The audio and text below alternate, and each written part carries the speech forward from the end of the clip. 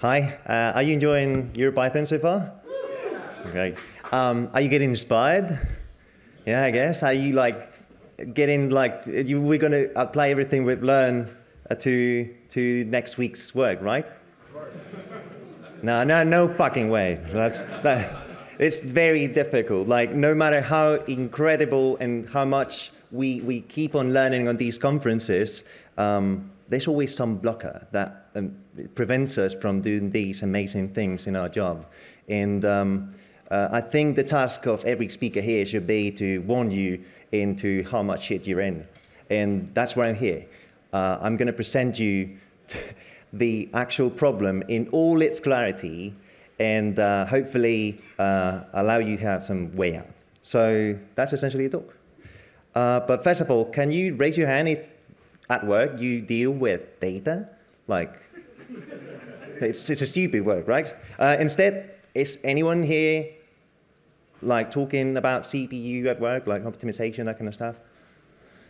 Yeah, okay, not that many. I know it's a loaded question because the thing is, the engineers that used to raise the most hands at the second question and not the first one. So over the last 20 years or so, lots of companies have sprung for which data is a bigger challenge and not CPU. The tool that exemplifies the most probably is even Python, where we've released some control over how to use memory management and that kind of stuff. And in exchange, what we get is a much more control over our ability to glue things together using the tool. So the problem essentially is that companies nowadays deal with data rather than CPU. That the speed, its complexity, and the amount, and how difficult it is to deal with it, and the speed of change. So I'd say that it used to be the case that engineers become experts by mastering algorithms, data structures, and nowadays we become experts by mastering the selection of tools that are most appropriate for this task. I'd say that a true engineer expert, it's someone who can define what is the tool, the general purpose tool that is needed for a particular task. However, we engineers face most of our engineer challenges using tools that I feel, and I think you agree with me, that are a bit inflexible to changing and combining data systems. It is as if we are using the same data persistent tools that we use from the very beginning. Like that's the deal. Whatever you choose at the beginning, that's what you are with. And in a sense, it's as if we are provided only with a hammer, and obviously we're puzzled when we realize that not every problem that we have in front of us looks like a nail. So let me show you a concrete example of what I mean by that. And given that literally every company seems to be creating a social app nowadays, let's have these quick thought experiments. Like, try to come up with the tools that you use at work with how would you describe in code the user class of a social media app. Like, try to envision that for just a second. So let me show you what I think it's come up in your head. So probably there's something a lot like this. Probably this is not the tool that you use, the technology is maybe different, but essentially this is it. This is called the active record pattern, and I'm going to show you, like, in no time, why I hate it so much. So it's incredible, nevertheless, that this active record, however much I hate it, and probably that's the reason I hate it so much, is that remember it's SQL Alchemy, it's Django, it's Pony ORM, it's Tortoise, it's Peewee, it's everywhere. Every ORM out there, at least in Python, probably somewhere else as well, they use these very same pattern to teach beginners how to develop websites. And I would say the engineers are not necessarily wrong when they choose this active record pattern, but they only work well when the problem is not very complex. Like, the tool is easy to build and understand, and that's a good thing for developers that are just starting. But it only works well over time if you maintain a direct relationship between the objects and the database, essentially. So even though tools like Django, Flask, and whatever have become the de facto standard of web development, they did so. They became so only because they made specific design choices that were aimed at emphasizing speed of development. So it's, in a sense, they worked and they succeeded and they become prevalent because they are quick start frameworks for developers. But however, past that cut-over level, we experience what is wrong exactly with these kind of tools, right? Most engineers, even experts, it's not a matter of seniority, realize the hole they're in. They find themselves unable to make progress, and even though they were told to choose boring technology because they wanted to avoid these unknown, so we are also told, they fall into problems that are essentially way too familiar. And yeah, that's essentially the problem with decision making under certainty, is that it's dominated by information that you don't have yet. What matters is what hasn't happened. And it's like that quote by Steve Jobs, right? The connecting the dots. You recall that tool? Obviously you do. You can only do that in retrospect. So to give some context of what I meant by the social media app and why this is a problem. So Rafik Krikorian, which was we used to be VP or platform engineer, has a great talk called Timelines at Scale, in which he essentially claimed that the problem that Twitter faced as they were scaling wasn't the amount of people writing new tweets into the system, but alas, the inability of the system as it's at scale to show the home query page, the home timeline page, to a lot of people who follow a lot of people. So let me explain what I mean by that.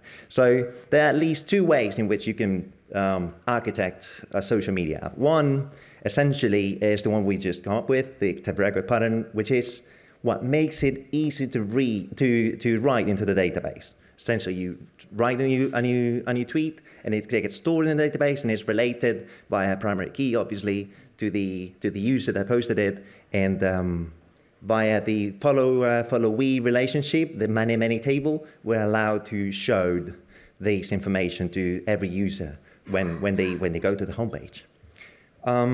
Another way that you can do this is by making things easy to read.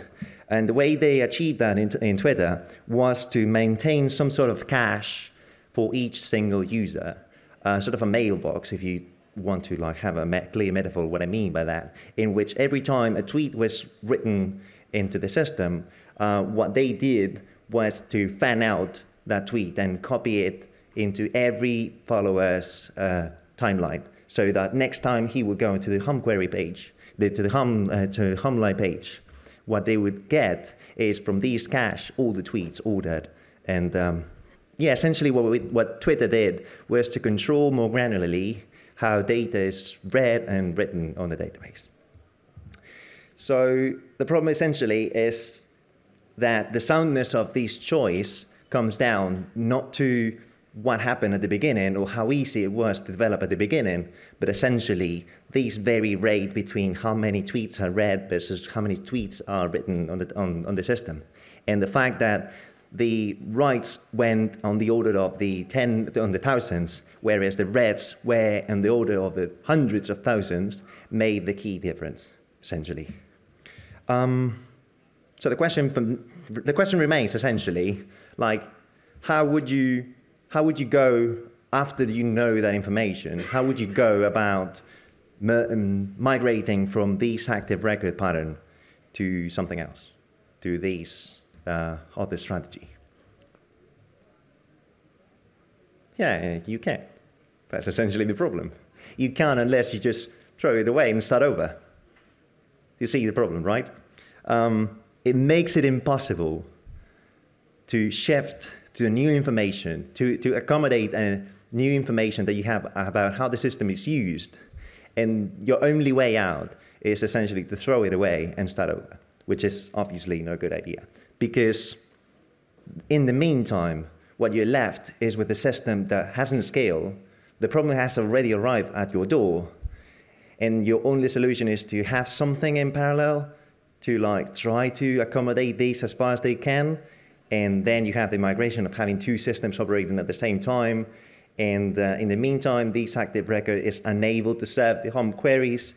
Hopefully people recall what this is, right? So this is exactly this very problem. This is what happened to Twitter. And this is what we are bound as software engineers every single day because of the active record pattern. The fail whale, as it came to be known, showed us exactly what is the root of the problem. When the requirements of the database or the data system, so to say, changed, active record prevents us from moving to unsuitable architecture to a one that is more suitable to the task. Engineers that choose the active record may be optimizing for quick wins, but they do so at the expense of more rigidity at the data system level. They get to develop a relational data model that is fast to implement, but they're stuck with it. So it's okay if you use the active record for simple projects. I don't have anything against that, but in a larger sense, we cannot dedicate ourselves to solve the impedance mismatch between objects and the database. We cannot consecrate the mediocre state of a system and just avoid touching it because, I don't want to bring production down. And we cannot hallow the great rewrite as the only solution that we have to accommodate an early database decision that proved to be not good, so to say. So from this humble stand, what I can do is ask you to join me in declare these systems free and independent from all allegiance to early database decisions.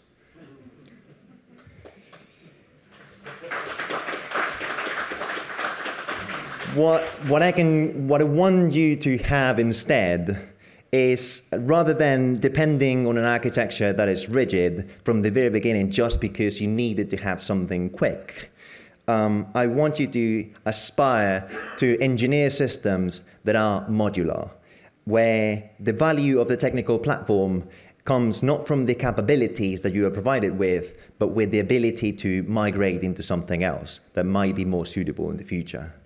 In doing so, decisions about how data system works can always be reverted when new information comes along.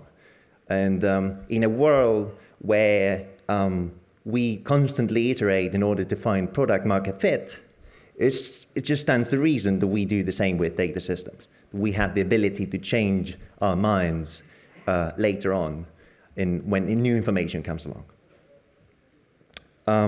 So this is what the concept of persistent ignorance essentially means, is that we architect the systems in such a way that the rest of the application behaves as if all the data is in memory. And we find a way to encapsulate all the database or data system related decisions in one single place so that everything else is abstracted from the fact that there's even a database to begin with. So that's essentially the talk that I'm going to be talking today. My name is Alvaro Duran, and this talk is called Working in Units, which is the name I came up with to describe this way of doing things that maybe will provide you with wins that are probably less quick, as you would expect, but in exchange, what you would have is something that I believe is a very specific need that all people here have, which is the ability and the flexibility to change data systems. So in order to do that, what I'm going to do is something that I do believe it is controversial.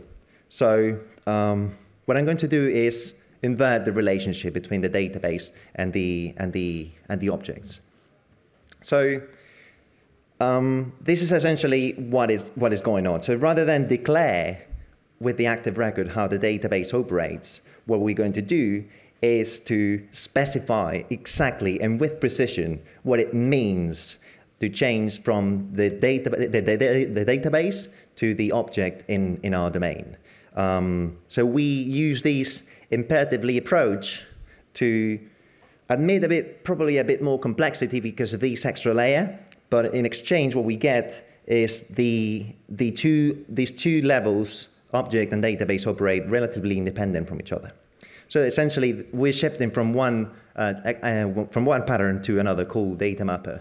And presumably you haven't heard from it. Even experts are not even aware of these design pattern, specifically because of these a special effort that you need to have to treat these two levels as coherent with each other, but at the same time independent. So it puts pressure on your expertise to manage this relationship rather than just declare it and forget about it.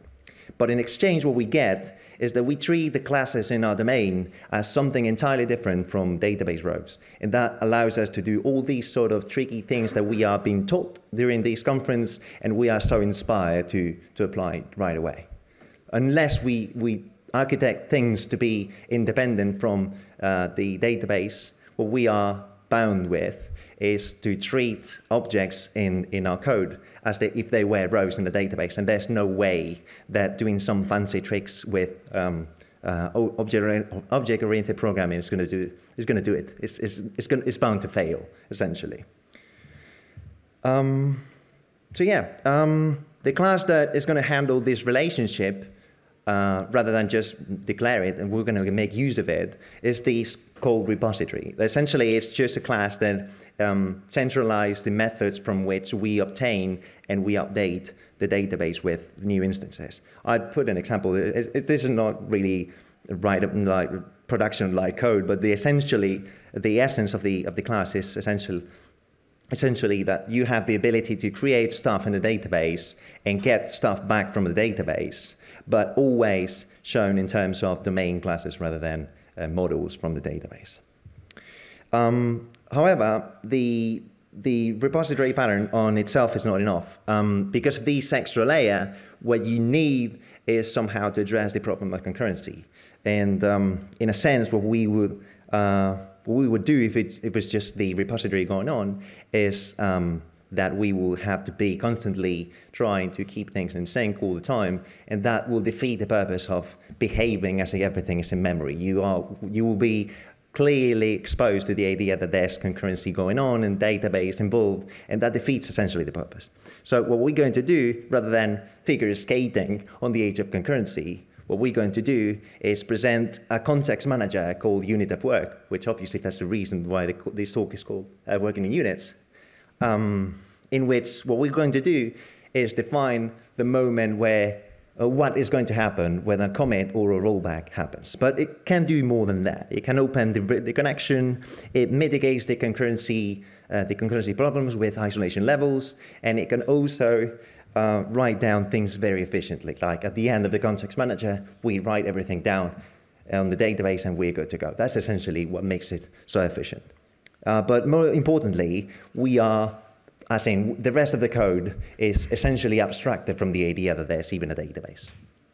What I mean by that is that if the user posts a tweet on the database, the unit of work opens up the connection, relies on the repository to provide this information back and forth from the database. In this case, it might be even posting it to the mailbox of tweets that I was mentioning before, and then it goes back, so that the next time the guy goes on the home page of Twitter, they open the connection with the unit of work, go back to the repository that is associated with that context, and it might retrieve that information either from the cache or from the database, which is the final twist of this situation. What I mean by that is that Twitter and any social media app, there's two kinds of people, so to say. There's the people who are followed by millions and hundreds of millions, and well, there's millions of others like me, I guess. The problem with these is that if you try to mailbox tweets from these widely followed people, you're going to run into problems with resource intensity. There's no way you can copy-paste tweets to the mailbox of hundreds of thousands of followers. So instead what you do is you merge that information directly from the database. It's way more cost efficient to do so. So the thing is that these guys are getting a different treatment just because they're celebrities. Not in terms of real world, although that's the case, but also in terms of how the information that they post on Twitter gets fanned out to the rest of the followers that they have. So the tricky thing about these, and what's so remarkable, is that we've achieved precisely these scenario that was ideal, I believe, is that given a new piece of information, I believe it's sensible to see that the implementation of these hybrid approach will rely entirely within the context and the boundaries of the repository, and it's not going to be scattered across the whole system, which leads me to believe that this is exactly the core advantage of this design system, the ability to change your mind without changing too much code. And so for those of you who are interested in reading more about these, or even like getting inspired, as I said, to try some of these ideas, I would suggest these three sources. The first one is Architecture Pattern with Python, in which most of these ideas are discussed in the context of domain-driven design. The second one is Designing Data-Intensive Application, page turner, if you ask me, in which the book is all about how to navigate the landscape of these new data systems that have come across over these last 20 years. And that will inform your decision making about what is the best data system for the task. And last but not least, the good old patterns of enterprise application architecture, in which the design patterns that I've discussed are described in more detail. So yeah, I'm going to be available on the Discord channel, but also you can ping me on Twitter. And I also have a Substack in which I discuss most of these ideas in the context of payments and the travel agency industry. So thank you so much.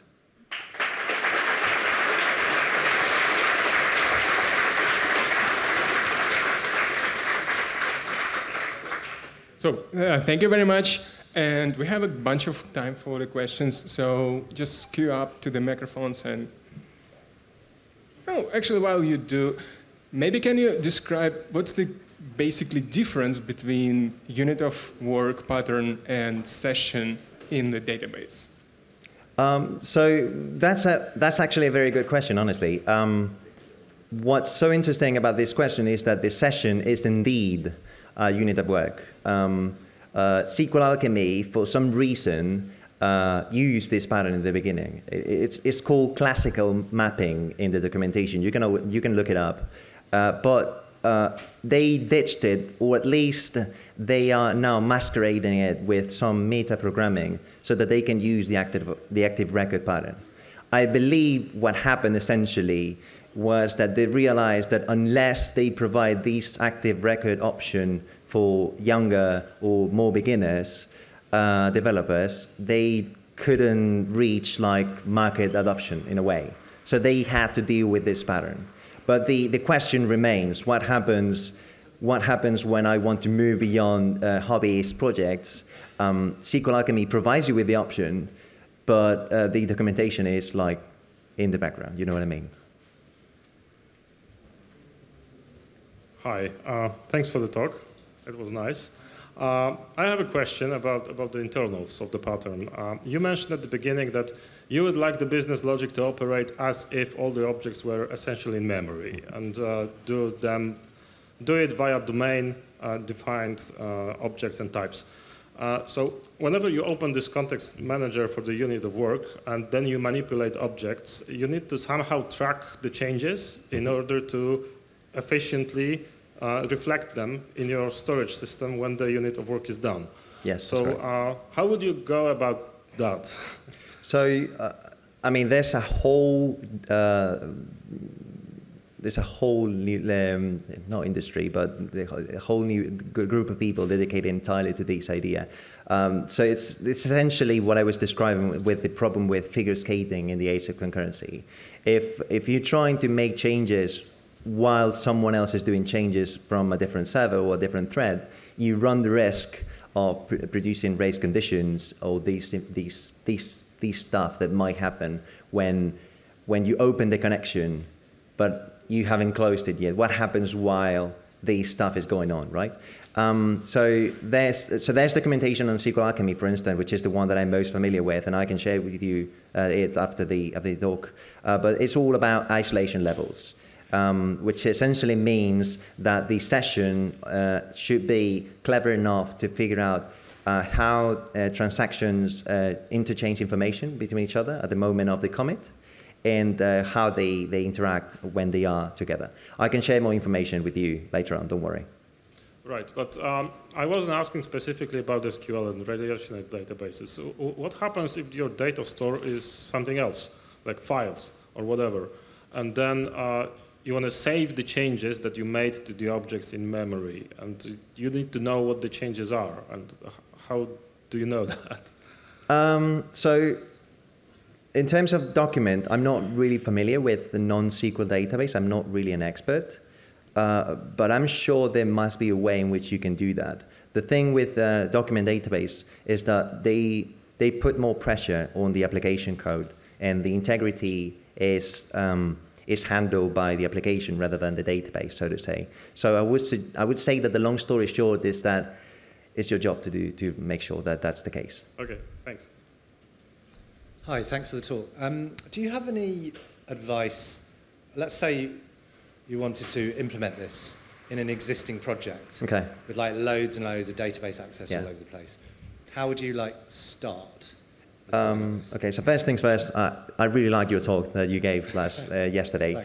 So the problem is essentially how you migrate from what you have to these.